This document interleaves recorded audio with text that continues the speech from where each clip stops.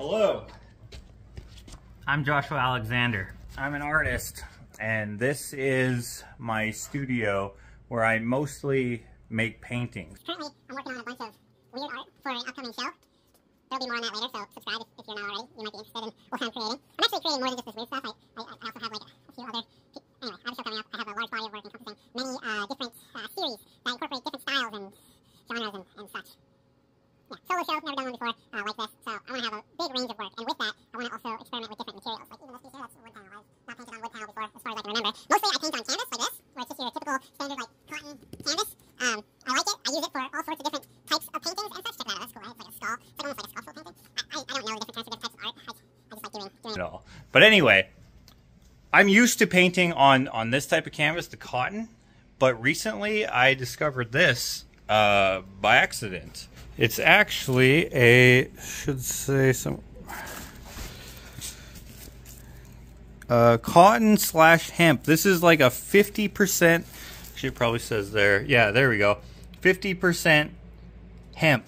I imagine it's probably very similar to using the cotton, but since I've never used it before, I figured why not make a video and give my honest review on a canvas that is practically the same but different enough.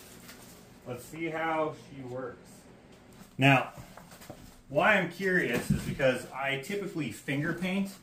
This one isn't a finger painting. I'm experimenting with brushes again for this series in particular because sometimes just my fingers are kind of too fat to get some of the detail. This one also belongs in that series. But typically, I'm mostly finger painting because I enjoy it. That's a lie. Well, I do enjoy it, but it's because of this. I don't wash my brushes, and then they go to waste. And then I have to buy new ones. And that gets expensive. I'm actually saving these for my show just to demonstrate how many brushes go into painting so few paintings, because, you know, taking breaks and such. And all right, let's see. You know, it kind of feels the same. Let's put some paint on this. Okay, just like many cotton canvases, this canvas here is pre-gessoed. So what I'm putting on here is not gesso.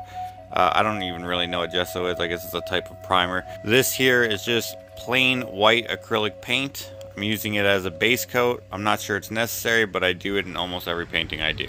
I'm trying to speed up the drying process by placing the canvas in front of the heater out here in the workshop area. Should help it come along a little bit faster. It did. It's dry. Next, let's try spraying it with some liquidy stuff. See how it does with that. I employ this technique all the time on cotton canvas. Since this is a different material, I wanted to see how it would hold up.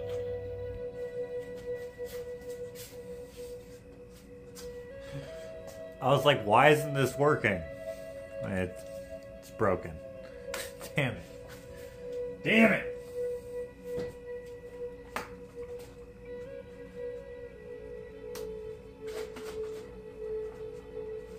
Are you kidding me? They both broke at the same time?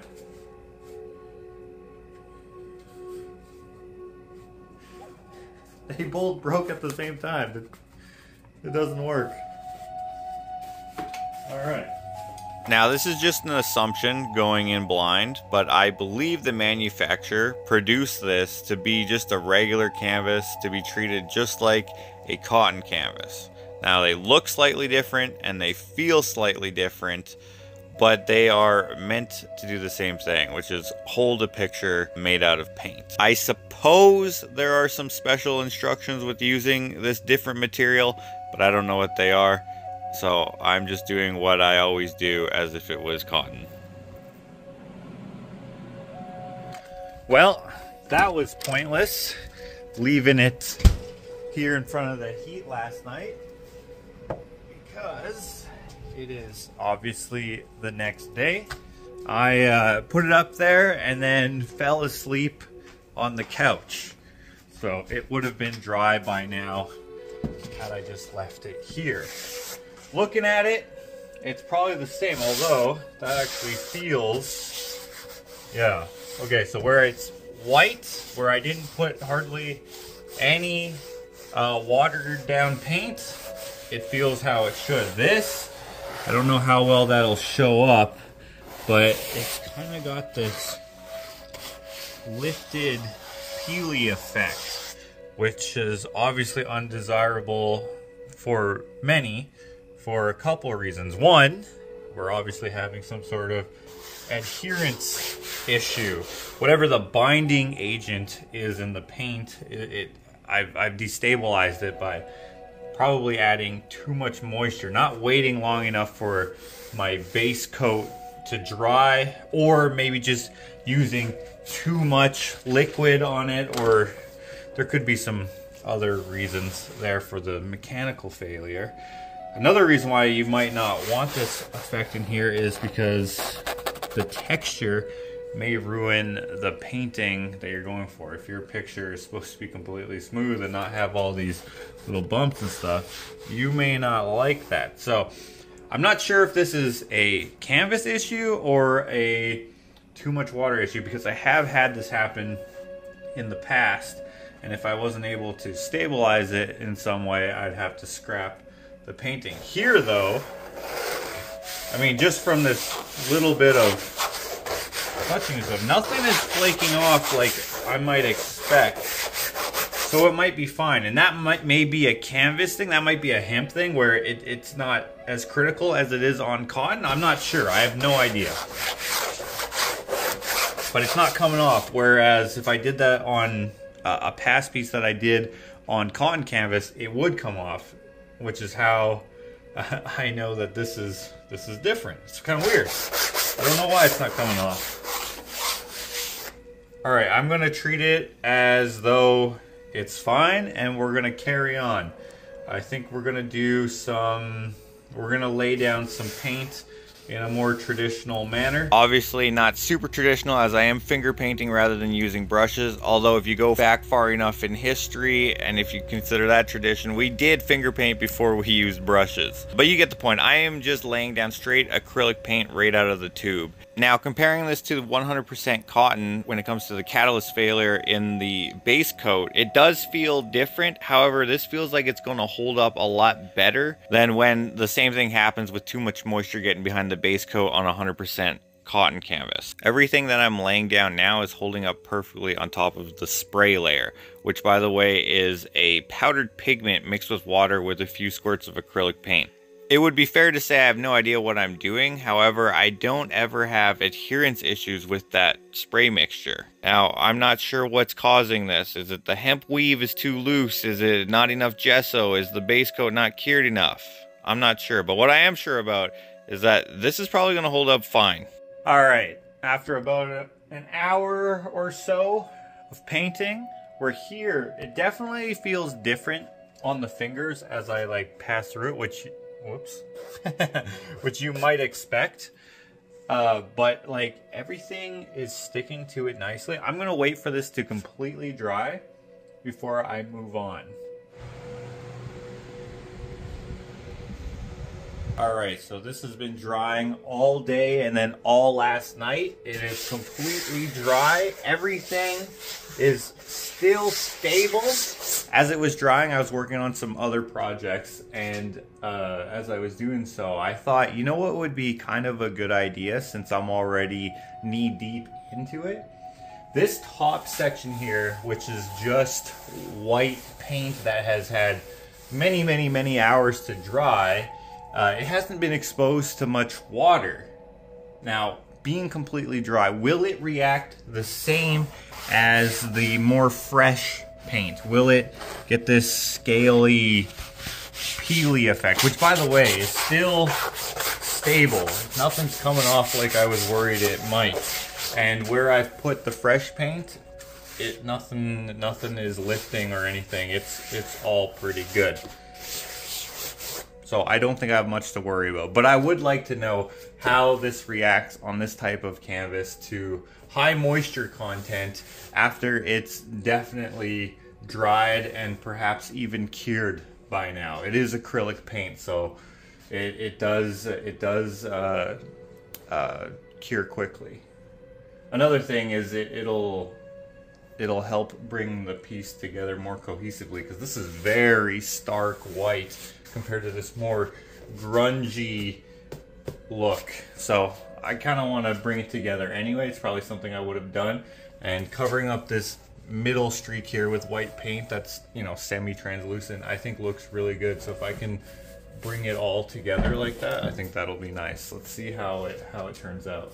Okay, so here at this point, it's been about 3 days, which is about as long as it takes for acrylic paint to fully cure. So adding the water here should be able to give us a hint as to whether or not the paint is the issue, the canvas is the issue, a mixture of both. But I, being uneducated in this, will still have no idea why it fails, if it fails. Okay. It seems to be good. Nothing is lifting so immediately like it did before.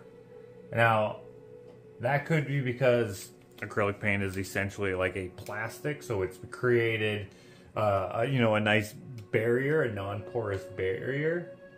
But this, however, has re-lifted a little bit. This right here, if I put my finger in there, it comes off, which is obviously something we don't want. So when this dries, we'll see how it looks.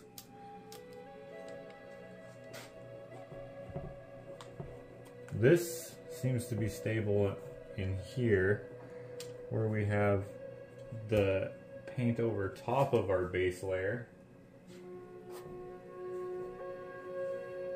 Well, that would be fine, I guess. In any case, I'm liking the way that it's looking now that that's kind of brought into the piece. Let's throw it in front of the heat. Alright, having left it for a good while to dry, it feels completely dry to the touch. The back does not look like it's saturated in any sort of way.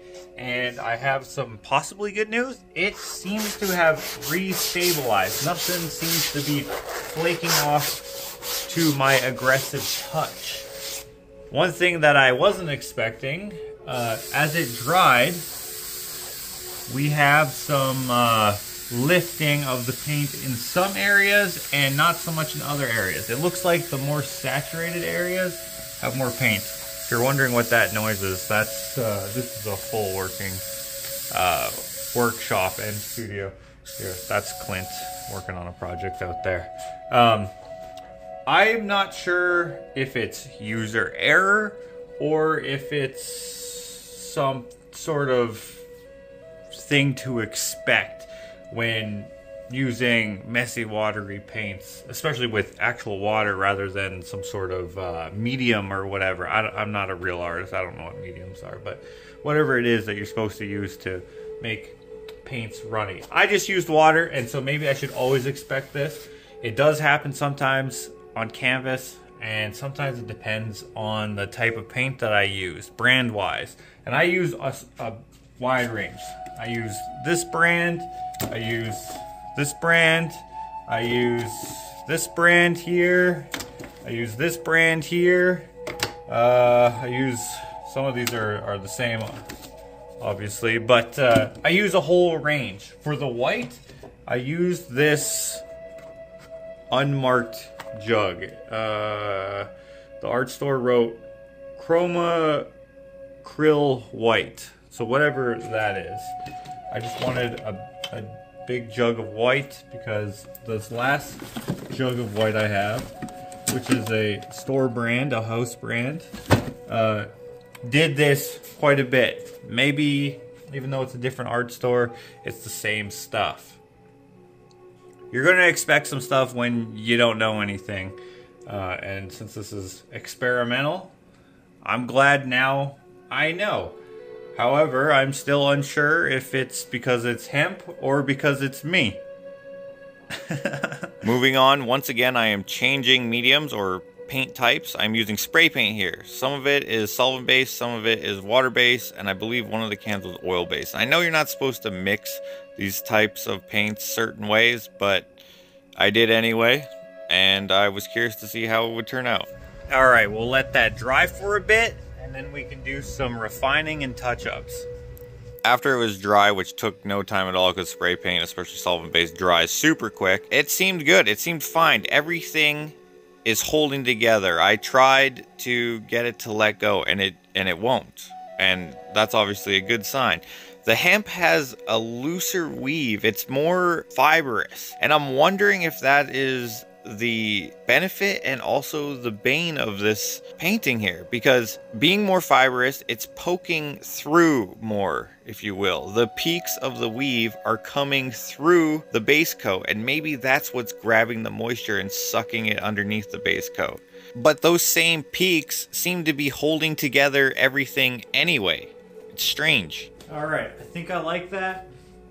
I may add some more to it, but I think I like that. Just gotta let it dry, and we'll see if I make any changes whilst it's drying. But I think I like that. Hello, Renee, Autumn, Kathy, Sheila, Dragonfly, hello, Pat, hello, Pat. I'm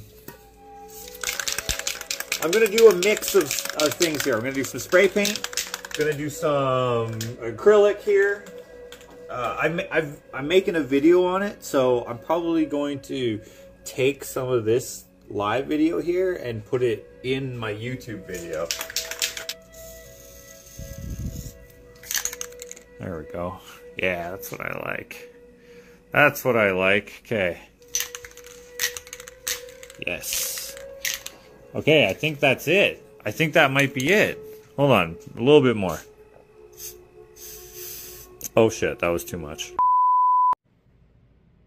Alright, we figured it out. I think I'm happy with it right here. All I gotta do is sign it, give it a little varnish, and it should be done.